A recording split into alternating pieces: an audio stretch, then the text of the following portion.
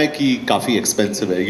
There's an assumption that it is expensive. Well, I've done my research, and let me assure you that Arunachal Pradesh is not an expensive state at all. In fact, in marketing terms, and Sudhanshu knows this, we call it VFM, value for money. So, you know, to see this kind of beauty and to see this kind of mysticism, and Suhail, I promise you, I'm not just saying this to, it's amazing that you're getting to see so much and such beautiful culture. It's a multicultural state, and these kind of sceneries and rivers and valleys, 7 valleys, if I may say so.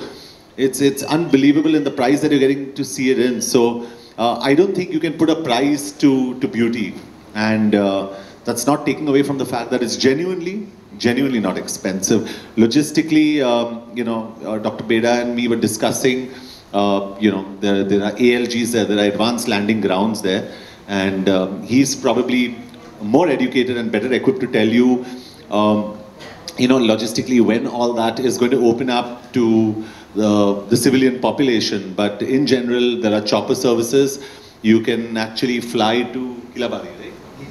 You can fly to Lilabari, and it's a 1-hour drive to Itanagar, and there are 3 flights from Kolkata every week.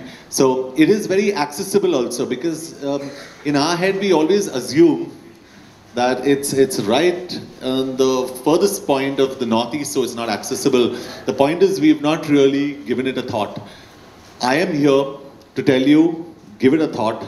It's fantastic. Go out there, see the place, and fall in love with it. Yeah, Mr. Dr. Saab, I just needed to ask you, actually, you know, it's an unexplored place, and there are lots of tribes also.